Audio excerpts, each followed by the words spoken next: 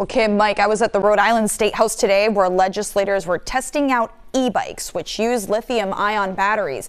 But officials tell us improperly charging and storing these batteries can make them a hazard for you and for firefighters.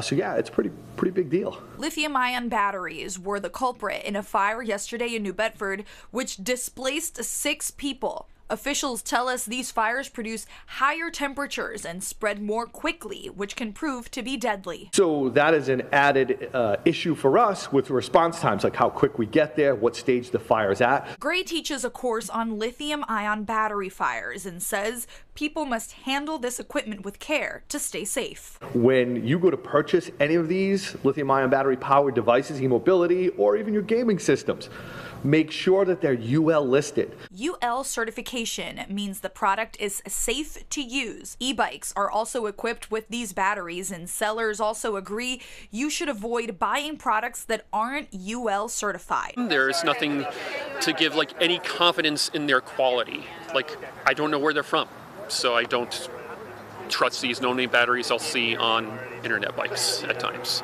Companies like Mission Electric Bike, Trek, and Legend Bicycle were on hand at the State House today. Sellers telling us the bikes have safety features and it's important to only use the charger that comes with the bike.